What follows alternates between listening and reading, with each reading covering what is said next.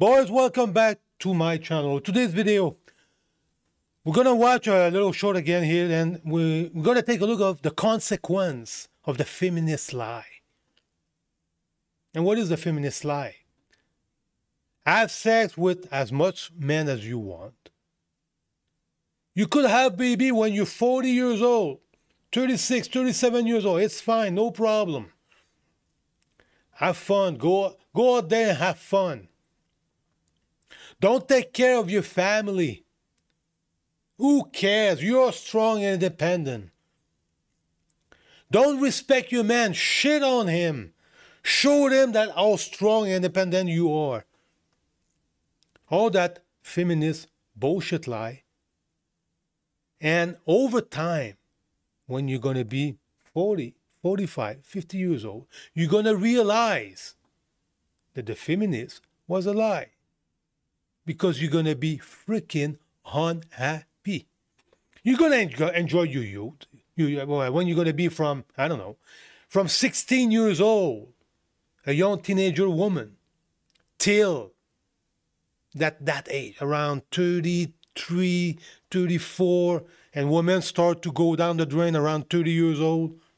And you're going to wake up at 35, you're going to realize that you lose a lot of value because you're getting old. And you're going to live in your delusional world. No, I'm strong, independent, I'm beautiful on the inside, and all that bullshit. And now you're going to realize at 35, and things change a little. The men don't give me attention like he used to. It's probably going to take another 5 years because women, most of them, not all of them, most of them are pretty freaking dumb. It's going to take another 5 years, then you're going to be 40 years old before you realize, well, how come it's that way? Now you're going to start to question. Another maybe 2-3 years before you really realize that, man, the feminism was a lie. Now you wake up at, I don't know, 42, 43, 45 years old, and you realize the feminist is a freaking lie. And you realize that when you were young, everything that you did was kind of wrong. Wasn't the right thing to do at all. And let's watch a short here that explains the result of the feminist lie. That's the result. That's what could happen to you. So let's listen to this.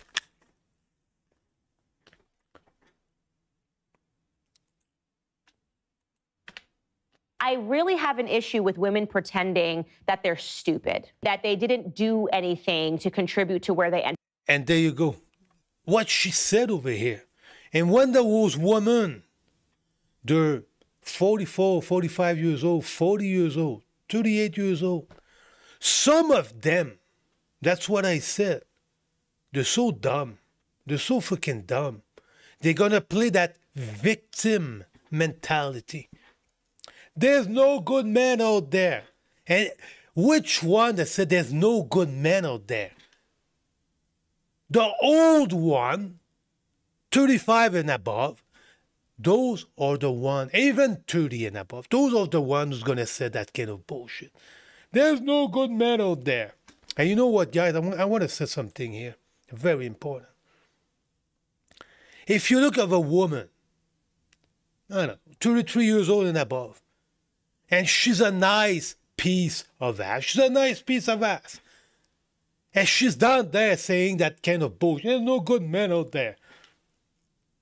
I want you to think about it. If that woman, she's a nice piece of ass, there's a lot of guys who ask her out. She's been on a lot of dates, most of them, and she rejects most of the guys that ask her out. She rejects them. And don't tell me, and all the guys that she rejects, you didn't have good men inside of those men. The blue pill guy who asked her out, the good man who asked her out, that she rejects because the guy is a pussified male. But he's a good guy. He's a good man. But she rejects him. She rejects the good man. She rejects him. And the proof is right there. You look at her, look, you're still a nice piece of ass. What you said doesn't make sense. Because there's a shitload of men who ask you out and you reject them. And that shitload of men, they have good guys inside of them. They have good guys who ask her out, but you reject them. This is the reality. I'm just talking pure logic and common sense. And women are down there, oh, there's no good men out there. No, there's a ton of good men who ask you out and you reject them. That's it. End of story. Ended up because I had these friends. There were some of us that wanted to go out and wanted to go to the bar and wanted to go to the club and wanted to party with our girlfriends and dance all night and then go back home. And then there were the girls that were looking for powerful men. I have these friends. I had a best friend who I lost because she became one of these girls. We went out to a bar, she met a rapper, and then she became a groupie for the next 10 years of her life, literally. There you go. What that means to become a groupie. You slept left and right with a bunch of guys. And what did I say about women with a high body count? Your value go down with a high body count. Your value go down. And as a man, if you're a real man, we're going to find out about it. You're going to try to hide it. If you understand male nature, you're going to try to hide it, but we're going to find out. It's pretty easy. How are we going to find out? All we have to do is question you about your past. That's all we have to do. And women love to brag, but most human beings love to brag. Oh, I've been in a yak on that place, and I traveled there and there and there and there, and you're going to brag about your past, and we're going to realize, okay, you've been there. Now you're going to say, I've been there with my friend. I've been there with another friend. I've been there with another friend. I've been there with another friend. I've been there with another friend. You travel like crazy with a bunch of different male friends. Come on. Come on. We're going to put it together. We're going to put it together. It's not a bunch of male friends. You slept with those guys.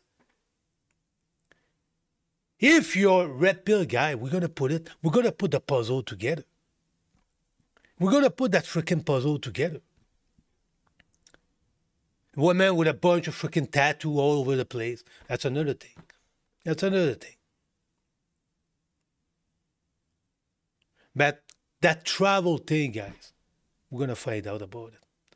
We're going to find out about it. And if you've been single most of your life, right there, or you have a bunch of guys, a bunch of boyfriends that you dump every 2-3 years, it's impossible that if you're a red pill guy and you're going to be with a woman like that, we're going to find out about it. We're going to find out about it. That's it. It's that freaking simple. So let's keep going here. Really, I haven't spoken to the girl in 10 years, probably. I ran into her, and her life is horrible. You know, she now works at the Four Seasons, you know, checking people in, and she had so much potential, but she thought that she could exchange her sex and her youth for power, and it didn't work. There you go. Look what you just said over here. She didn't realize that the feminists lied to her, and what was be the consequence of doing this. When you get home, girls, your value go down. All the choice that you made as a young woman have consequence about your future. All the choice that you made from 16 years old till 30 years old, all that choice that you made is going to have a consequence in your future. And look what that woman said about her friend. All the choice that she made in the past, what she's living right now in the present, this is the consequence of the choice that she made in the past. Work out for her. I really have an issue with. So that's it. That's the best example about the feminist lie.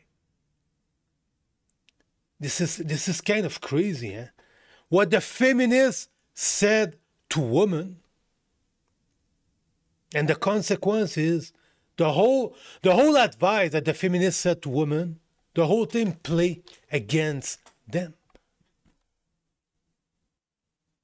You see how fucked up that is? You see how fucked up that is? So we're going to watch that thing again. And I think the video is for the woman. When I say women need to be re-educated how to be a real woman. And the consequence of the feminist lie. What's going to happen if you follow the advice of the feminists? That's going to have an effect in your future. That women don't understand that your first priority in life should be to build a family and take care of your family. That should be your first priority.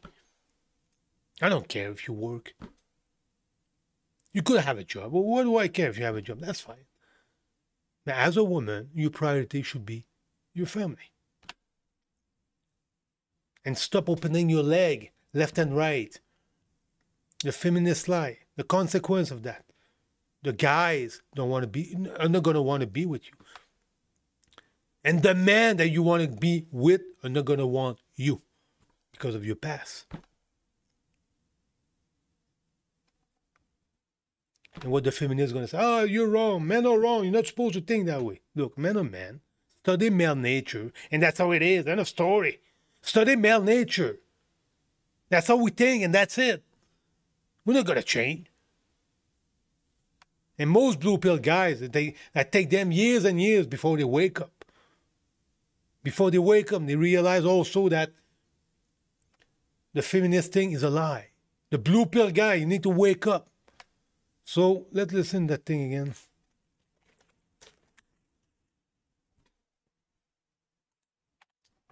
I really have an issue with women pretending that they're stupid, that they didn't do anything to contribute to where they ended up, because I had these friends. There were some of us that wanted to go out and wanted to go to the bar and wanted to go to the club and wanted to party with our girlfriends and dance all night and then go back home.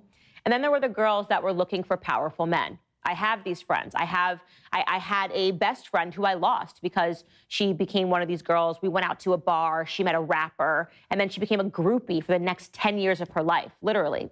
I haven't spoken to the girl in 10 years, probably. I ran into her, and her life is horrible. You know, she now works at the Four Seasons, you know, checking people in, and she had so much potential, but she thought that she could exchange her sex and her youth for power, and it didn't work out for her. So there you go, boys. And like I said, that video is more for the woman. The consequence of the feminist lie. Right there. Right freaking there. Okay, guys. You like my content? Like, share, subscribe. And as always, we'll see you on the next one. Thanks for watching.